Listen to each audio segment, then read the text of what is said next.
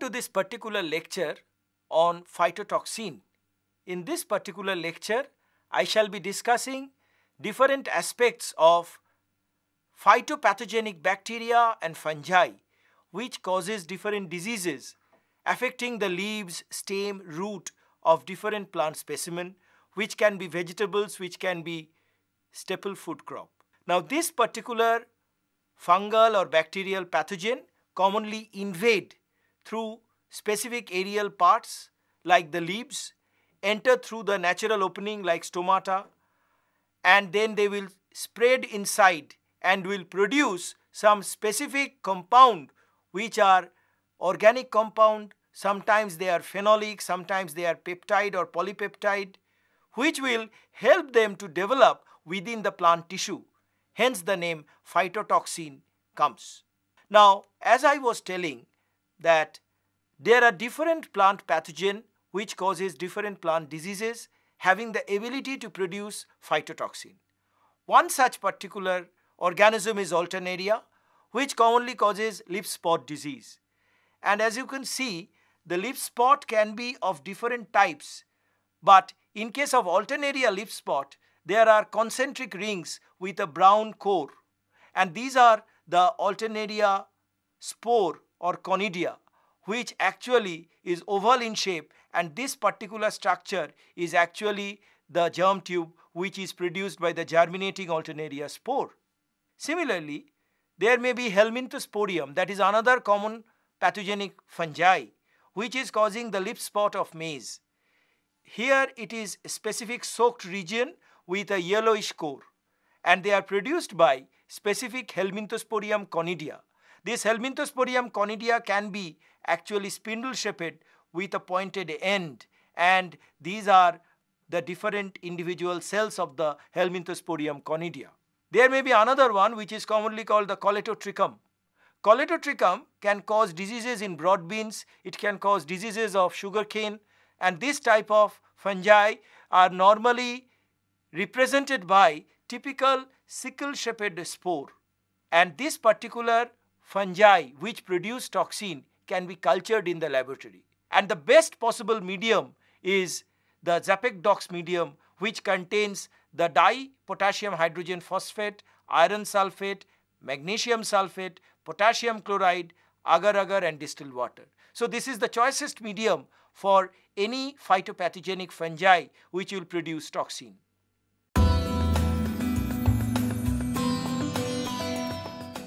Now commonly the fungi is inoculated in a liquid medium which can be glucose minimal media, or it can be glucose with potato extract, it can be fructose minimal media, or it can also be any type of liquid media containing nitrogen source like asparagine.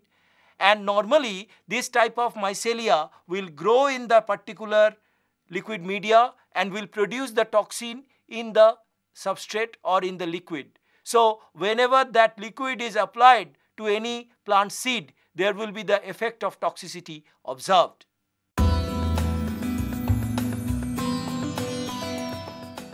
Now there are different ways by which we can see the effect of toxin, or we call it in scientific terms bioassay of toxin.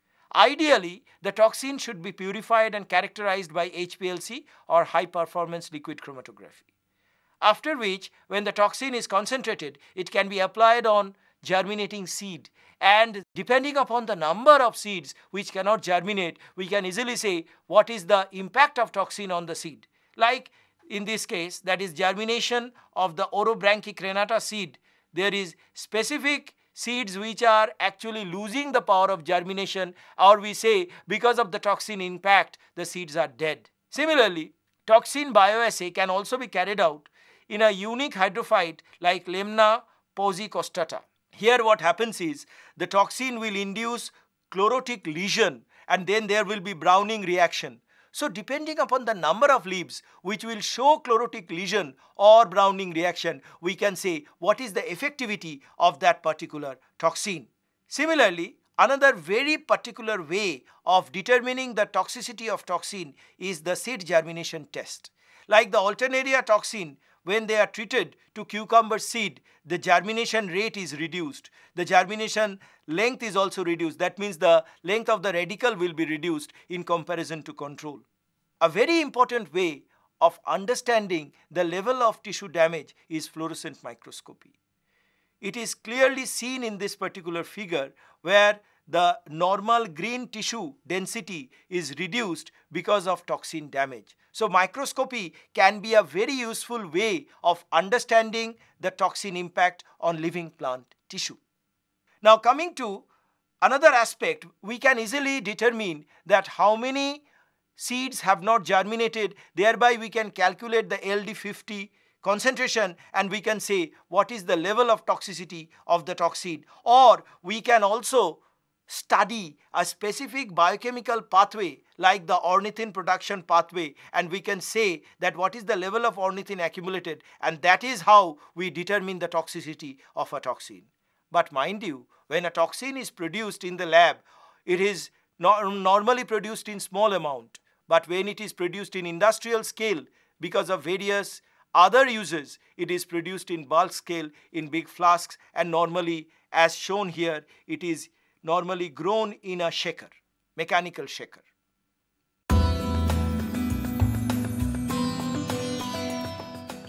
Now coming to a very important aspect, that is how signaling occurs with the help of toxin.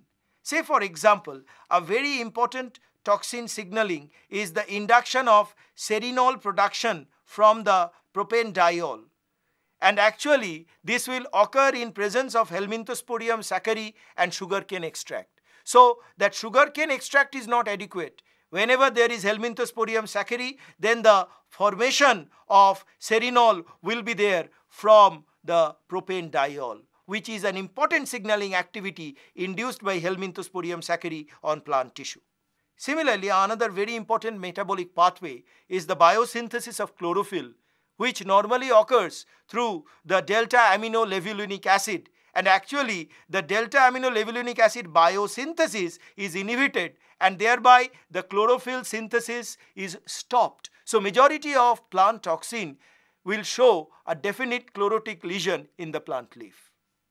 A very important aspect is the membrane, the cell membrane of the plant.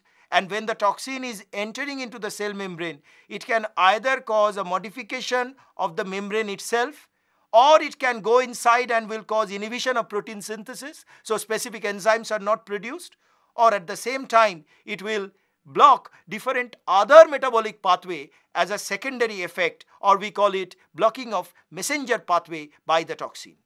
Now you all know that the plant cell wall is a very important structure because it is acting as an inhibitory structure which will prevent the entry of pathogen inside. Here, the strength of the cell wall depends on a particular structure which is the 1,3-glucan or 1,3 linkage in the cellulosic cell wall. So, this glycoside linkage or 1,3 glycoside linkage is actually brought about by the typical 1,3 glucan synthase enzyme. So a toxin may block that particular enzyme like the helminthosporol from Helminthosporium, and thereby the strength of the wall is reduced. You can see here, this is the normal cell wall and this is the toxin treated cell wall where the formation of this 1,3 glycoside linkage is not there. So thereby the strength of the cell wall is reduced, as a result of which this particular cell is showing immense effect of toxicity. Now, as a matter of fact, whenever a toxin enter into the host cell, it is not only blocking the cell wall, it is not only blocking the membrane, but it is also blocking different activity. Now, there are different activities which are blocked. Primarily, these are the photosynthetic activity, these are the production of energy from mitochondria, or it can be protein synthesis, or it can be different other hormone production. So these are the four major pathways which are blocked by phytotoxin produced by plant pathogenic fungi and bacteria.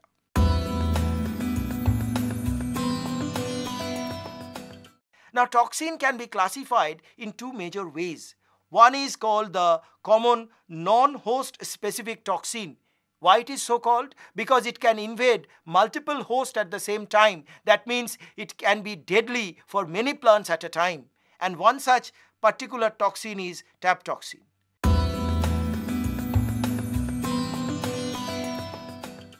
Now, this tap toxin may cause the wildfire symptom on the tobacco leaf. Why it is called wildfire? Because there is a brown core with a yellowish halo surrounding it, which will almost appear like a fire in the leaf. But when we see the electron microscopic view, we will see that it is caused by Pseudomonas, that is the Pseudomonas syringae, which is causing the disease of wildfire, disease of tobacco. This the bacteria represented by green dots on the leaf surface. So this bacteria will enter and will produce this toxin, which is tap toxin, and this is the structure of tap toxin, having multiple amides and amino groups. Now primarily, this tap toxin is produced from the simple pyruvate, pyruvic acid. Pyruvic acid is converted to different other intermediate, like ultimately it will produce the tetrahydrodipicolinate, which will combine with threonine, which is an essential amino acid, to produce tap toxin. So this tap toxin can cause different toxicity. What type of toxicity? It can actually inhibit the biosynthesis of glutamine from glutamate.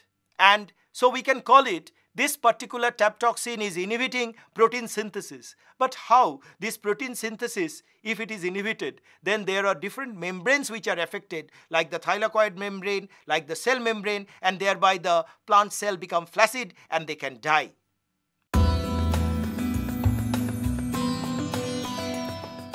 The second important non-host specific toxin that I will discuss is phaseolotoxin, which is produced again by Pseudomonas syringae, but it is produced by a specific pathogenic variety called actinidae, which causes this disease of kiwi fruit canker.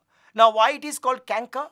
Because it is causing a hyperplasia or a cancerous growth on the cell surface. These are the cancerous growth on the plant surface caused by Pseudomonas syringae, PV actinidae. And so this particular disease is caused by this toxin, which is called phaseolotoxin. And phaseolotoxin as such is represented by this sulfodiamonophosphanylene ornithyl homoarginine. This is a big organic compound. But what does it do?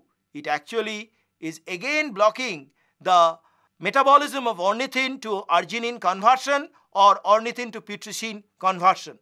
And because of this, there will be specific chlorotic lesion, and there will be also an important enzyme which will be inhibited, which is nothing but ornithine carbamyl transferase.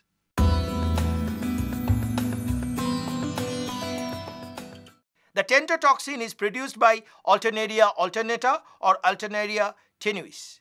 This is the conidia of Alternaria tenuis, which is typically oval-shaped conidia produced in long chain. And these long chains are produced whenever they find any susceptible host. So this is the tentotoxin structure, which is actually a tetrapeptide, and this cyclic tetrapeptide can be produced from different amino acids. Like arginine, it is also produced from adipose sugar, or it is also produced from isopentenyl pyrophosphate. So different primary metabolites within plant cell will be converted or will be utilized by the pathogen to produce the tentotoxin. Now coming to the inhibitory pathways of tentotoxin, primarily it is inhibiting the phosphorylation process both in respiration as well as in photosynthesis. So the energy generation will be in sheer doldrums.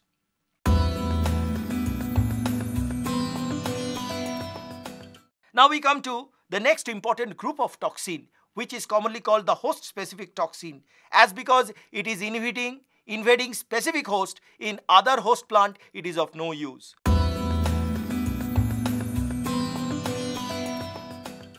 One such toxin is the victorine, which is produced by Cochleobolus victori. This is the conidia which causes the disease of the leaf spot or leaf blight of oats. And chemically, this particular toxin victorine is a complex polypeptide. It is formed of alanine and proline. They are D-alanine and L-alanine and also proline and the AEO protein. Now it has been seen certain oat plants are not invaded by this particular toxin. I'll come to that. But prior to that, where it is inhibiting? It is primarily inhibiting the subunit, the lower subunit of the photosynthetic apparatus. Which particular apparatus? The main enzyme for dark phase is Rubisco. So the Rubisco LSU is being blocked by this particular toxin. And as I told you, there are some plants which are resistant, and these resistant plants commonly actually can produce a particular enzyme or a protease which will destroy the toxin, as a result of which the disease development doesn't occur. And at the same time, there will be also an important role of calcium.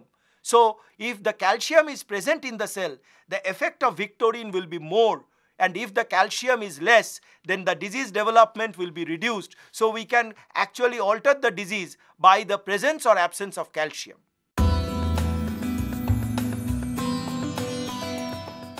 Next important toxin, which is commonly called the T toxin, because it is produced by a particular fungi called Cochleobolus heterotrophus res T.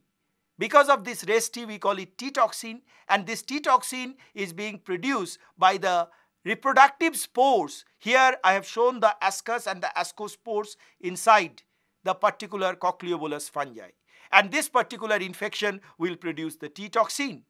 And there are specific genes which are activated, indicated by these dark bands. These are the pathogen producing gene. So wherever the T toxin is active, these genes will be active, and we call it the virulent gene which is causing the disease. And if the virulent gene is active, there will be specific toxins produced like the TOX1A and TOX1B. And this particular TOX1 gene can also be reduced, or it can reduce the ATP production, and thereby it will inhibit the plant cell metabolism.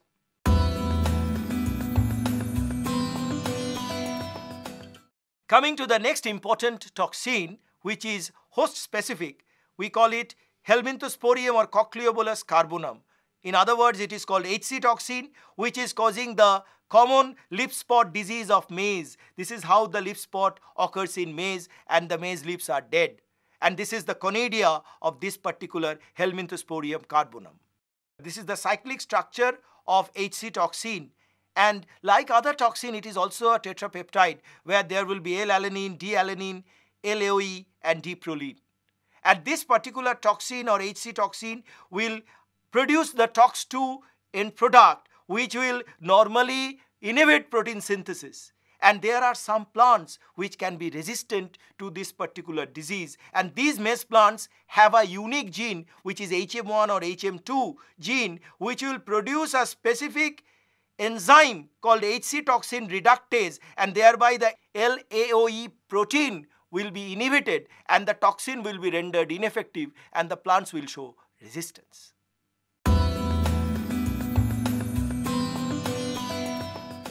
AM toxin, or in other words, it is so called because of the Alternaria melli toxin. What is important about this fungi Alternaria melli? These are the conidia which will germinate and will cause disease both on the fruit, causing the scab disease on the apple fruit, or it can cause leaf spot in the form of brownish lesion, and this brownish lesion with age will gradually become brown.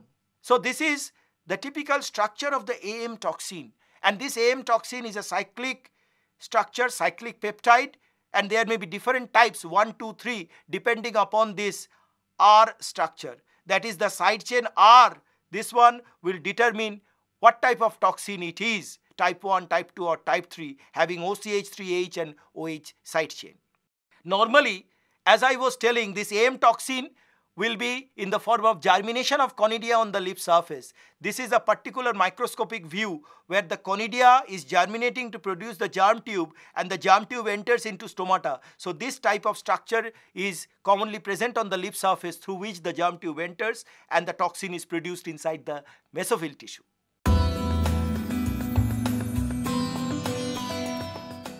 Now, as I was telling you that there are some plants which are showing inhibition, there are some plants which are developing sensitivity. So there may be specific reaction that develops inside the plant cell because of the pathogenic fungi or because of the bacterial recognition. And depending upon the number of cells affected, we can see that how this pathogen is getting inside and developing into a major disease-causing organism and ultimately causing cell death. So it is all causing the disease, but the intensity of the disease varies. Now, any plant like human will not allow the development of the disease. So there will be different strategies by which the plant will show defense to that particular pathogenic fungi. In what way? At the outset, it will be stopped by some protein which will not allow the entry of the pathogen inside. Or if it has entered, it will be actually vacuolated, and this vacuole is like a barrier. So this fungi or fungal spore or the bacteria will be given out along with the vacuole. And thirdly, there may be different defense-related secretion produced by the Golgi or the dictyosome, which will also destroy, and the debris will be given out as shown here in this figure. But considering the effect of pathogen and the array of events, there may be different types of ways by which a disease develops. And when I say that a particular plant cell is showing resistance, it can be either mechanical resistance, that is the pathogen is not allowed inside, there is a barrier there. And even if it is entering, there may be defense reaction in the form of phytoalexin production, in the form of PR protein production, in the form of generation of polysaccharide. So it all depends how much amount of these compounds are being produced by the plant cell, which will render them resistant against specific pathogen. So in this particular disease, we can say that the symptoms only arise when these particular secondary metabolites are low. That is, the fungal toxin has won over the plant cell. So in this particular lecture, what we have studied what is phytotoxin, we have studied their source, we have studied their bioassay, we have studied their signaling pathway, and we have also studied their classification, that is what are host specific, what is host non-specific, and the different types of host specific, non-host specific toxins, their toxicity and the controlling measure. Thank you.